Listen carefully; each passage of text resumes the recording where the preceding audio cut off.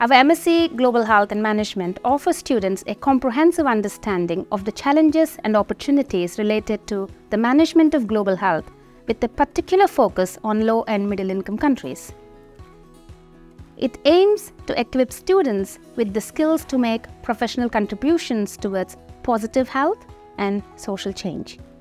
Our students come from a variety of backgrounds, including medicine, dentistry, public health, allied health, social work, or global development. In the course, there are workshops where we sit in groups, interact with each other, embrace everyone's ideas, and try to put something together. There's a lot of teamwork involved in it. I find that the most interesting part of the course.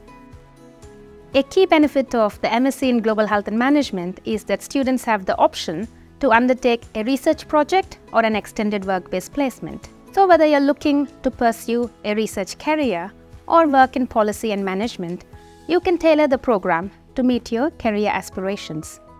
One thing I try to look out for is what is the reputation of the university like? Do they have excellence in teaching? Do they have excellence in research? And then, of course, you want to look at the faculty. So what kind of teachers do they have, and how do these teachers rank in the international community? And of course, you want to actually enjoy the diversity of knowledge that would come from having students from different backgrounds. So I think it's the combination of the three reasons why I chose to be here.